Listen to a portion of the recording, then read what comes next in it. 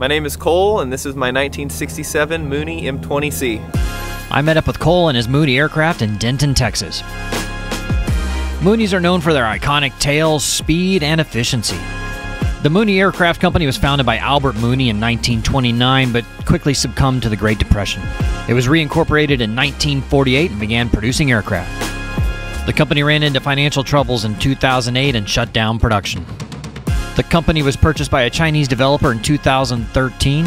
In 2020, the company was purchased by a group of Mooney owners and pilots. It's unknown what the future holds for Mooney Aircraft. Let's talk to Cole and learn more about his Mooney M20C. My wife and kids and I moved here. I was doing something else. My dad's a pool builder, so I've done his pool designs for like the last 8 years, still do them. And one morning I woke up and I just kind of had the bug to want to learn to fly. But I was actually nervous to talk to my wife about it. And so I talked to her a couple days later, and then she actually said that she had thought the same thing for me, but she was afraid to bring it up because she was like, you know, that's a big career change. We had a good family friend. He's been a pilot for as long as we've known him. He's actually a check airman for American Airlines. And so it just kind of worked out. I called that friend and he put me in contact with Tom Tweedale over here in Hidden Valley. I rented Tom's Cherokee and I would go fly with Tom, and then I also flew with an instructor, Kevin. And so Kevin was kind of my main instructor, but I did about half of my private with Kevin, half with Tom, and that's kind of what got me into it. I wasn't really sure if I was going to be pursuing it for a career. I know that I am now. At the time, it just felt like the next step in life, the next pursuit. And like I had no idea that I would end up buying this plane at that point. You know, flying around in a little Cherokee 140.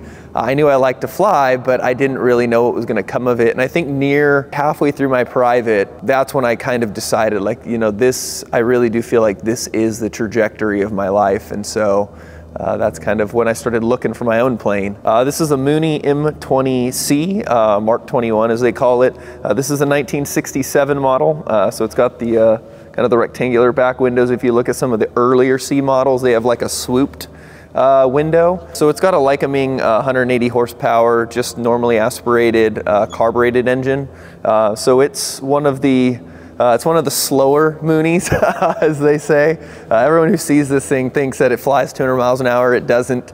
Usually true airspeed, depending on what I'm doing, if I'm, you know, low and slow and just cruised out, you know, 130 miles an hour. If I'm throttled down, trying to get somewhere fast, you know, 155, 160 miles an hour. For what I was looking for, it was the perfect plane for what I was trying to accomplish. So for fuel efficiency on this thing, normal cruise, I'll see 7 or 8 gallons an hour. If I really lean it out and I'm just solo time building, I've gotten it under 6. And I've done that on multiple trips, so I know it wasn't just a fluke. But if I've got a couple of people with me, then, you know, 7, 8, maybe 9, but they are very efficient for what you're getting. I mean, when I used to fly the Cherokee, I'd average 8 gallons an hour with a true airspeed of like 110 to 115.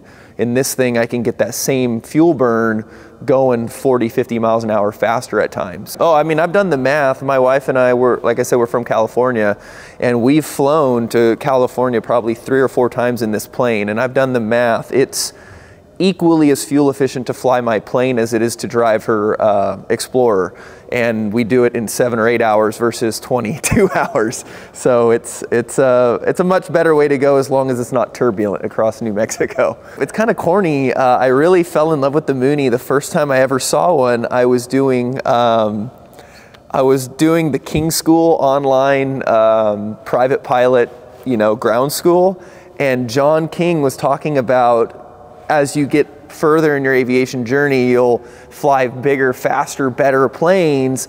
And I remember he said, you know, something along the lines of, you know, maybe you want to go fly something like this. And I think the camera like panned out real far from the plane, and he just said, "It's a Mooney." With me as your instructor, you're about to fly at the controls of your own personal airplane. And I just saw the side of the plane. I saw the iconic tail, the rudder, and I fell in love right then and there. I was like, I want one of those. I knew nothing about their efficiency, nothing about their speed. that's all I knew. Is I saw how, I just thought thing looked really pretty. And so that was what started me out on really liking them. I'm a flight instructor. I've got my CFII. I have not yet done multi-engine. That'll probably be my next step. I'm looking at a couple of flight schools in the area. Now that I'm nearing 1,000 hours of total time, I'm trying to get that on lockdown, just because I know that if I am going to go to the airlines, multi is going to be required with a certain amount of hours. So that'll probably be my next step, but for now I'm just flying and training. For people in the DFW area, if they're looking for complex complex endorsements, I mean, I train in this thing. You have to at least have your private pilot for me to train you in my plane, but if you're looking for that, I mean, I have my little custom logo I made with the Mooney, the old school Mooney logo. My flight school, I guess if you could call it, is FlyvitaminCFI. I have an email address. A lot of it's word of mouth. People come into the hangar here at Denton and they see my cards in the shop, and Austin that I trained, he's in there all the time, so people ask, and they'll see this thing inevitably in the hangar. So anyhow. All right, you ready to go fly this thing? Absolutely, definitely ready to go fly. The plan for the day was to take off out of Denton Enterprise Airport, a quick loop, and back around to land there. Thing I always heard on the Moonies is, you know, a little bit narrower cabin, I guess.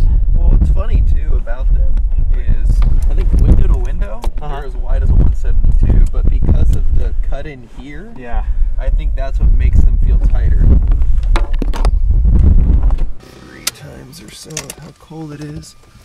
Clear!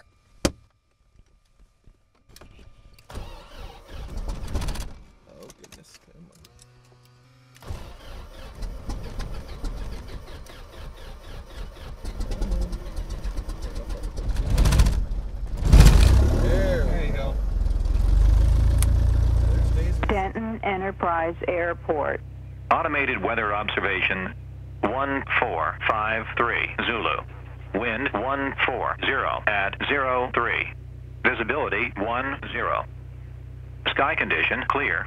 Temperature -04 Celsius. Dew point -08 Celsius. Altimeter 3035. So you got your engine monitor there. I mean, so I guess it just reads like the EGT on the highest cylinder, or what? So it's got, technically, I can see all the EGTs, but yeah, it's going to give me, on this screen, it'll just give me the highest. Right. But yeah, the CGR30s are kind of nice because you can monitor all that. Plus, I mean, fuel flow and total time. I think it's pretty important to have a graphical engine monitor. I mean, it's, you know, you can, number one, you can lean out a lot better. You can take better care of the engine. Yep. Yeah, and I mean, when I did my annual in September, there was an issue with one of the mags. The timing was slightly off, and I could feel it. But I could not only feel it, I could see it in my CHTs, and I told my mechanic, and he kind of troubleshooted through a few things, and finally they found out that it was the mag timing was just slightly advanced, and it was throwing things off. So they retimed it, and then everything was back to normal. Denton ground, Mooney 9689 Mike at Kilo, short of Bravo, with the numbers ready to taxi. Mooney 6896, Denton ground, runway 18 left, taxi via Bravo and Alpha. All right, 18 left via Bravo Alpha, 9689 Mike. You said you've put 800 hours on this thing since February? Yeah, 820, I think. Yeah, that's a lot. I've flown it all over. I mean, it's a blast to fly. One day I just got up super early, and I flew straight to Green Bay, Wisconsin. Wow. And straight back that day just to go time build. Yeah. And it's amazing to be able to do that to be able to fly from Green Bay, Wisconsin, all the way back to Denton on 1 tank of gas is just, I mean, technically, you know, two tanks, but you know what I mean, like. Right. I'm gonna need to warm this engine up a little bit more before I do my prop check, but I'll do my mags while I'm at it. They recommend letting the oil temperature get up around 100 before you do the prop check. I'll check my carb heat while I'm at it though. Going up. Good. Denton ground, good morning, Skyhawk 717, Quebec, with Oi. the numbers like to pick up VFR flight. All right, bro. Survey work northeast of McKinney. Departure, talk to you soon, 332. Denton Tower, Mooney 96, 89 Mike, holding short of 18 left, requesting departure to the west. Mooney 96, 89 Mike, Denton Tower, hold short, 18 left. Hold short, 89 Mike. Mooney 89 Mike, 18 left, clear for takeoff, westbound. 18 left, clear for takeoff, westbound, Mooney 89 Mike. That was work. Alright, Aztec 654, contact departure for 1841. Contact departure for 62654. Denton Tower, Aztec 153, Liam Mike is number 1 for runway 18 left.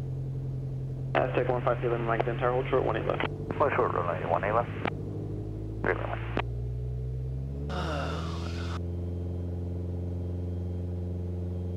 Let's have a little fun.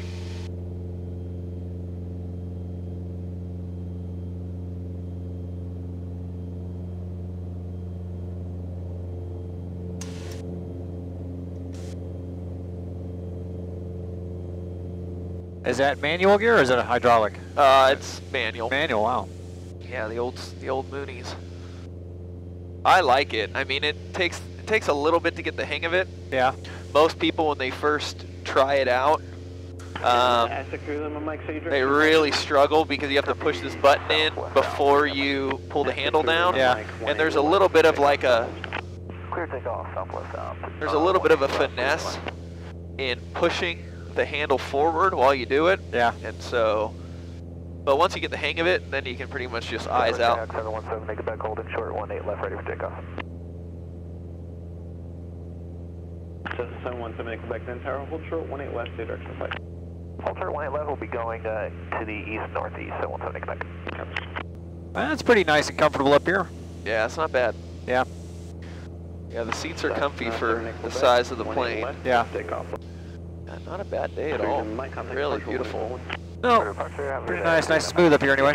Yeah, for now. So now you can, so you and your wife and then the 2 kids, everybody fits in that pretty well. What can you do, like 4 adults in here and carry fuel or what? I've done 4 adults, never with baggage, Yeah. but I had to burn off a bit of fuel before doing so. My useful load in this thing's 960, which is pretty high for some of the older Moonies. Yeah. But even then, I mean, I hold, 50 plus gallons of fuel plus 4 adults. Like pretty soon, unless your adults are all very small adults. Yeah, you run out of.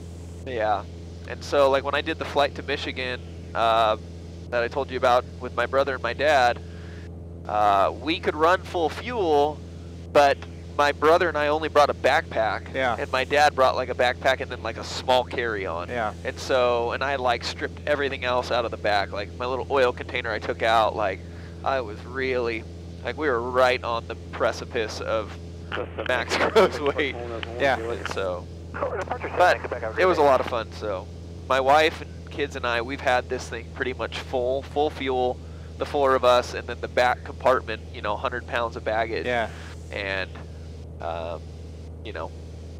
took off out of the Grand Canyon. Yeah. So you normally run, what kind of RPM you run on this cruising?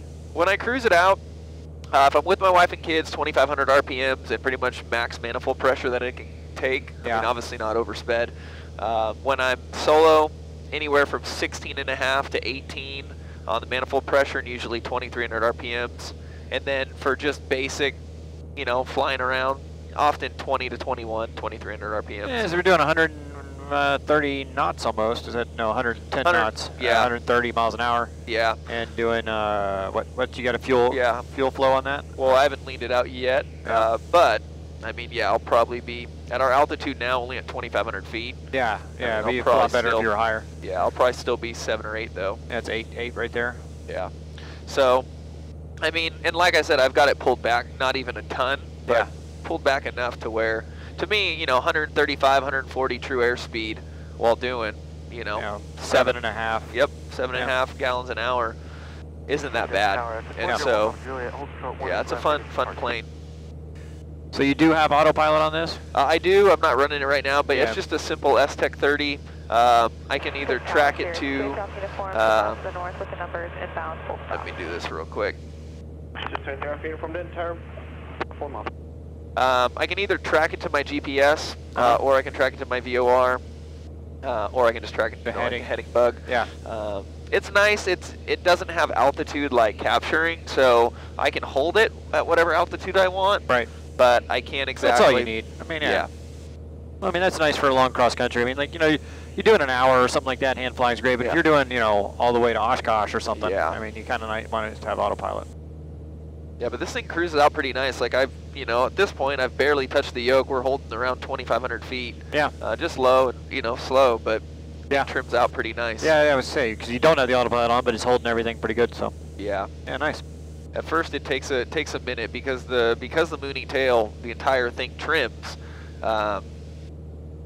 Trying to really dial in the trim can be a little bit of a task. Like, I hate to say, I kind of feel like I got a little lucky with how quick I trimmed this thing out, because there's some days where I feel like it takes me 5 or 10 minutes to really trim it out, because it is pretty sensitive. But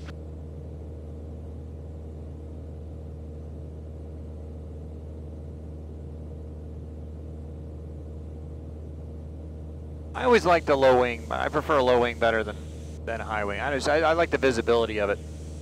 Yeah, I've only got 1 hour in a high wing, and it was when I did spin training before I got my CFI. And I remember just, I mean, I hate saying it, because I mean, I know people love Cessnas, and I mean, they make a great plane. I'm not going to say they don't, but the Mooney controls are all push rods, so everything is immediate and instant. Yeah. And not only that, but it's sensitive. Like, I mean, my yoke deflection, I guess I could show you on the ground, but this is everything. Yeah. And so when I got in the Cessna, and even when I used to fly the Cherokee 140, I mean, they're both pulleys and cables, and everything felt so sluggish to me. Yeah. And I remember telling the girl who did my spin training with me, I just said, man, I really don't like flying this plane. Yeah. I feel behind the plane even though I'm in front of the plane. Yeah. Because I feel like I'm reacting to everything, and I can't proactively fly this plane. And this thing, because it's so immediate, I feel like once you get the hang of the Mooney, I feel like it's so easy to stay ahead of the plane. Well, plus, you know, anything you're doing spin training in is probably a little sloppy anyway.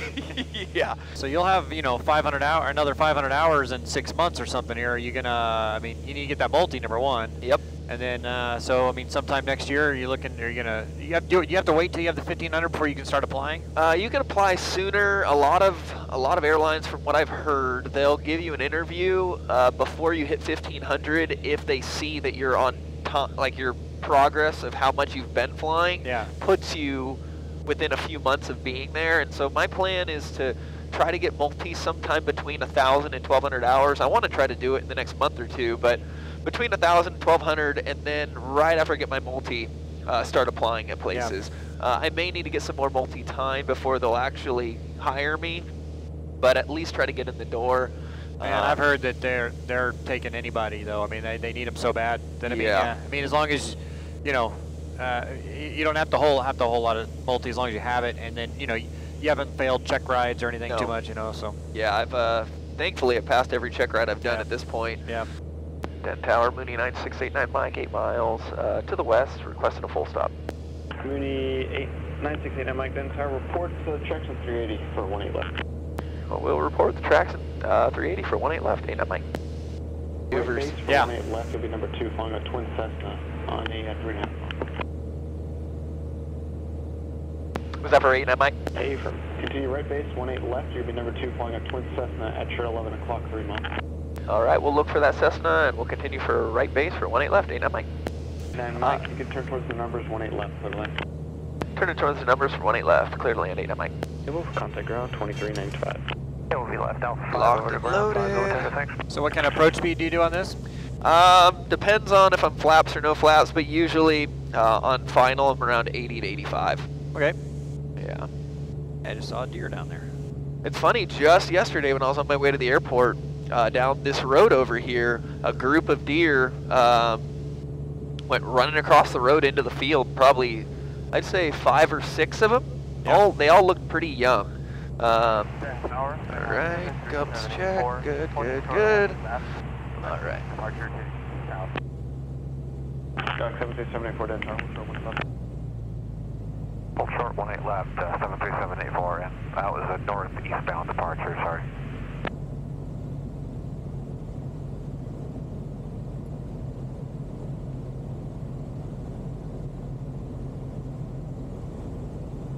It's hydraulic flaps? Yep.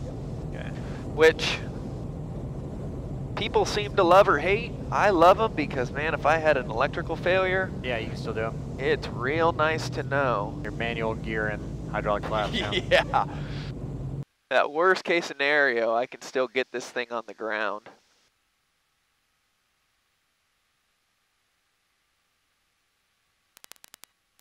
Oh yeah, greased it on.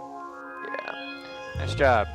I often get off there, but I would have had to slam the brakes to do it today. All right, well, Cole, thank you so much for taking me up, man. Absolutely. It was a lot of fun. Yeah, it was a lot of fun flying with you. Cool airplane, and I guess you'll be at the airlines in no time. Yeah, that's the game plan. All right, man, Cool. thanks. We'll do it again. Absolutely. Thank you guys for watching. Please click that like and subscribe button, and I'm going to film another airplane right now, so be sure to do it.